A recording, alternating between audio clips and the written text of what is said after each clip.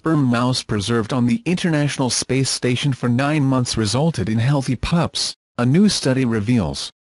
This finding suggests that animals, including humans, may someday be able to safely reproduce. Researchers in space. This work also raises the possibility of an end-of-the-world dome for sperm in space that could help preserve animal species from disasters on Earth, as well as the Svalbard Global Seed Vault in Norway. Plant species. The idea of dome sperm is similar to that represented in a novel by the author of Game of Thrones, scientists add.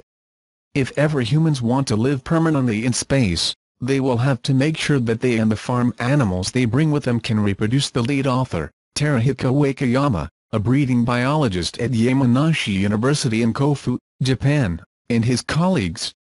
However, outer space is dangerous. For example, the average daily radiation dose on the ISS International Space Station is more than 100 times that of Earth, and could damage sperm and eggs that lead to increased animal numbers, researchers said. To examine the damage space radiation could do to potential animal offspring, the researchers sent samples of freeze-dried mouse spermatozoa into space. Freeze-drying preserves items by freezing them quickly and then subjecting them to a high vacuum that dehydrates them.